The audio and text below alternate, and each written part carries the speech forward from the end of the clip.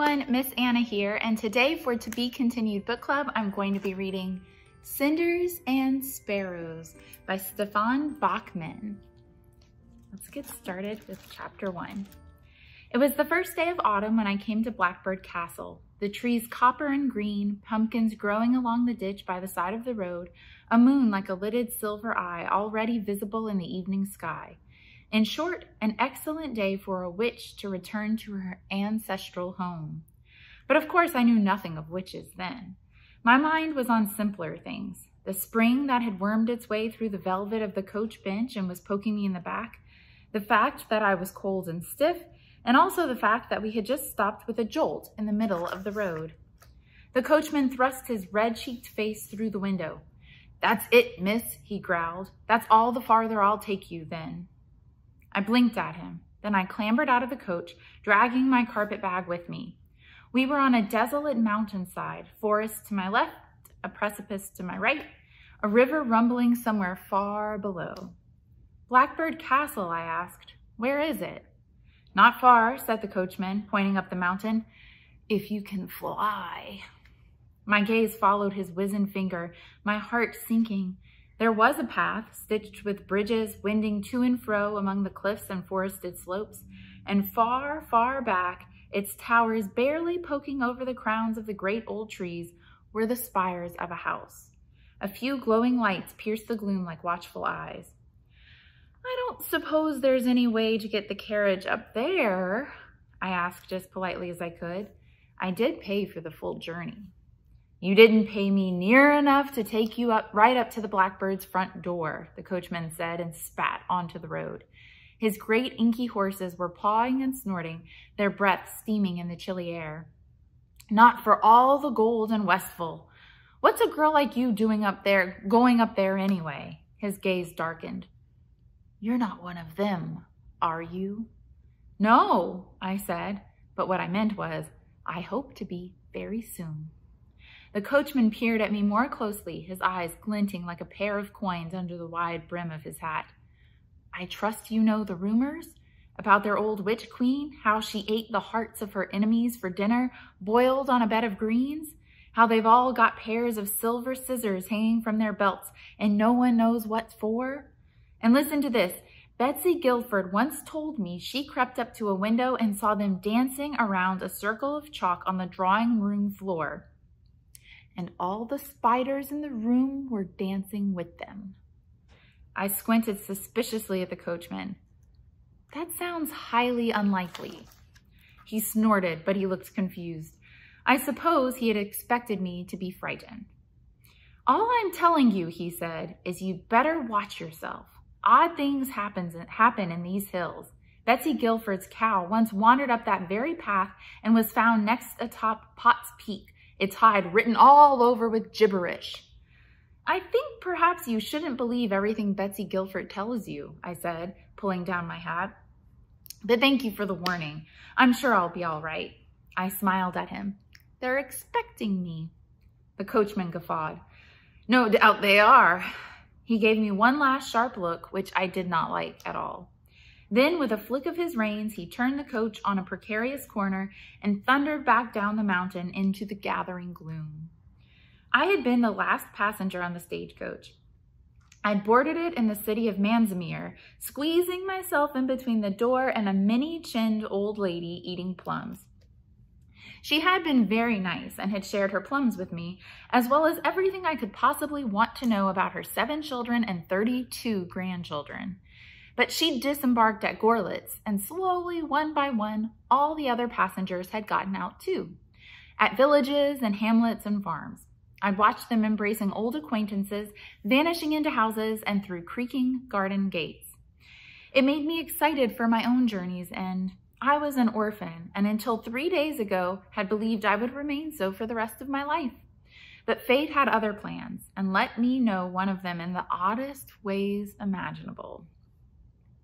I was in Mrs. Bolivar's back garden, balancing on a chair, on top of another chair, on top of an enormous pink hat box, trying to lift a cat from its precarious position atop the boiler, when the scarecrow arrived with a letter. "Just a moment," I called above the shrilling doorbell. The cat hissed and batted at me with its claws.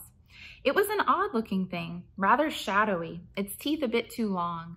In a stern voice, I said to it, "Look, you're going to be stuck up there forever if you don't let me help you." The cat gave me a supercilious stare. "Isn't it a bit hot up there? Aren't you burning?" Now the cat looked as if it were grinning at me. The bell rang again. "I said, just a moment," I shouted, and from inside Mrs. Bolivar shouted too, her ancient voice only slightly less shrill than the bell. "Who is making that infernal racket? Go answer the door, girl." I was employed as a maid by Mrs. Bolivar, who was a widow and lived in Cricktown, far out in the middle of nowhere. Mrs. Bolivar was 97 and walked with a cane. As for me, I was 12, tall and underfed, with wild black hair, the sort of hair you might call curly if you were charitable, or if you were Mrs. Bolivar, a hopeless briar patch so bewitched by the fairies that combs and hairpins become irretrievably lost in it. "What an extraordinary looking girl," she had said when I'd first arrived from the orphanage, and I don't think she meant it as a compliment. I must have taken too long to answer the bell, because in the end the scarecrow clambered right over the garden wall to reach me. I had just landed with a squelch in the grass when I was confronted with the pair of legs clad in ragged paisley trousers. My gaze traveled upward until I was looking into eyes made from large silver buttons. "Oh," I thought, flinching a little. The scarecrow was very old, practically falling to pieces. Mushrooms grew from its face, and its coattails were rotting and mossy. But the envelope it held was not old. It was thick-papered and creamy, stamped with a knobble of black wax in the shape of a raven. The scarecrow said nothing to me. It only bowed very low, handed me the letter, and then clambered back over the wall, its wooden bones creaking. I saw the top of its stovepipe hat skimming away as it sauntered down the alley. I stood for a moment looking at the letter. "For Zita Bridgeborn," it said in large, coiling script, and that made me flinch all over again, for I had not seen that name nor heard it spoken in 10 long years. "Who was that?" Mrs. Bolivar asked, hobbling up next to me. "A scarecrow," I said, and Mrs. Bolivar nodded grimly. She did not hear very well, and she didn't like to admit it. "And what have you got there?" "A letter." "For me?" "No," I said, not quite believing it myself. I think it's for me." Mrs. Bolivar squinted at the envelope through her little spectacles. "Zita who?" she demanded, giving me a resentful once-over, as if seeing me for the first time as a human girl and not a walking broom. And then I could not wait a second longer. I ran up to my attic, my heart squirming in my chest, and for a good minute I simply sat on the floor, cradling the letter in my hands. It was like a beacon, this letter, or a life ring tossed into a stormy sea. I was no longer adrift in the world. Someone, somewhere, knew that I existed. Fingers trembling, I broke the seal. "Dear Miss Zita Bridgeborn," the letter began, and again my heart gave a strange little lurch. That name was secret. Everyone knew me as Ingabeth, because that was the name the great wimpled nun had given me upon my arrival at the orphanage. I had been 2, and according to orphanage lore, had been left on the doorstep precisely at sunset, my hair full of twigs and the rest of me entirely covered in soot. "Think you're the queen of everything, do you?" the nun had said, while I had sat on a chair in the front hall. "Zita, indeed. What a frivolous name for a little girl no one wanted." And so I tucked the name away, a little treasure all for myself. No one should have known it, and yet someone did. "Dear Zita Bridgeborn, I write to you as the solicitor of the Bridgeborn estate. I have reason to believe you are the sole heir to Blackbird Castle and its environs, as well as any moneys, accounts, lands, and property within. I bid you come at your earliest convenience to Blackbird Castle, north of Hackenden Village, in the Westfall, where, if it can be proven you are the heir, we will complete the paperwork post-haste. Your humble servant, Charles Grinwy, Dubney and Sons, Esquire." Of course, I hadn't believed the letter right away. I had walked to the post office and asked about the address. "From the Bridgeborns of Westfall," the clerk had said, looking down at me incredulously from behind his desk. Very great family, very important. Why ever would the Bridgeborns send a letter to you? I had told him I had no idea. I still had no idea, but I was not about to let such an invitation go unanswered.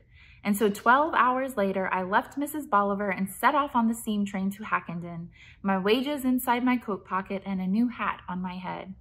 It had been a much longer journey than I had expected. Steam train turned to donkey cart, which turned back to steam train until at last, 3 days later, I had boarded the post coach in Manzimere.